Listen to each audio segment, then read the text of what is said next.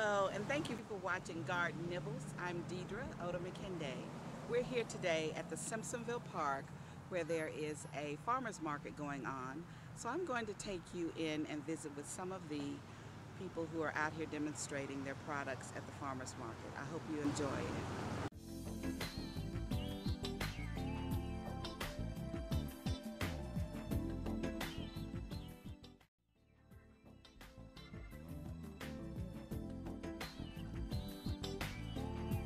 For watching Garden Nibbles. We are here talking with Harvest Bread. Is that what it's? Great Harvest Bread Great Company. Harvest Yes. Bread Company. Yes. So we're located on Woodruff Road. We're right there near the new Fresh Market. We all started in Montana, but we're a Freedom franchise, so we are able to be as local as possible. So that's why we come to the local farmers markets. All of the Great Harvest freshly milled their whole wheat flour there at the store. We do no additives or preservatives, and we just have a lot of great bread for sandwiches and breakfast, and great for gifts as well. Show us some of your product. So down here we have our Dakota, our cranberry flaxseed and whole wheat sourdough. Any of our breads that are 100% whole wheat, we use honey as a natural preservative, and then we also have our old-fashioned white as well. Which one is the most popular seller? Our most popular out of this, maybe our Dakota. This one, a lot of the Great Harvest will have. This one has the pumpkin seeds, sunflower seeds, sesame seeds, and millet. And this is 100% whole wheat with our freshly milled whole wheat flour.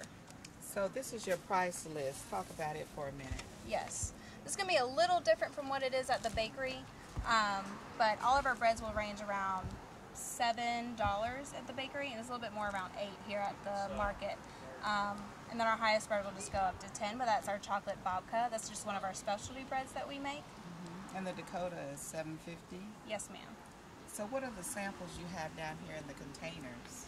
This we have our oatberry muffin. This is going to have oat bran, rolled oats, blackberries, raspberries, and blueberries. And this is going to have honey in it as well as the sweetener. And then we have the blackberry raspberry Savannah bars. These are going to be like a peach cobbler bar. They are 100% whole wheat, and they have rolled oats, coconut, and brown sugar for the crust. So you're offering samples to your people that come by your booth here? Yes, we do pretty much unlimited free samples here at the market and at the bakery. If you have anything you want to try, we usually have something to sample. So you have butter and pimento cheese to go Yes, along with the breads? We sample Happy Cow unsalted butter with our breads, and here at the Simpsonville market, I've teamed up with Hampton Farms because their pimento cheese goes really well with our breads, so they were able to donate a tub of that so I can sample that with our breads. How did you begin out here selling at the farmer's market? Well, I know that the owner has done a lot of research trying to expand as much as possible in the upstate, so he has done all the research to see what markets are going to be best for us to be at. We actually go to 6 different markets in the upstate. Simpsonville is just one of them, and we also go to Greenville and Spartanburg and Fountain Inn and TR. So it's proven to be a great marketing tool for your business. Definitely, it is. It's worked out really well for us. The farmer's market. Yes. Thank you for your time Yes. today. Thank you. Thank you so much.